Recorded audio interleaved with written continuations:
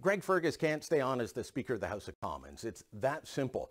Fergus was only recently elected after the disaster that we saw with Anthony Rota, who honored a man who had fought for a Waffen SS division in the Second World War. Well, now Fergus is in trouble because he's supposed to be the referee, but he was caught wearing a hometown jersey. Look, speakers are always going to be elected as an MP and a member of a political party, but once they become speaker, they're supposed to be nonpartisan.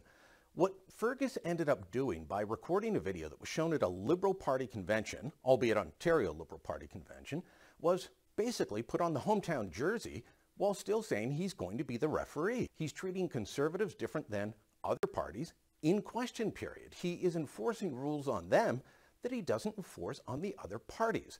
He's showing himself to be what I thought he wasn't, a partisan hack, and that is why he has to go.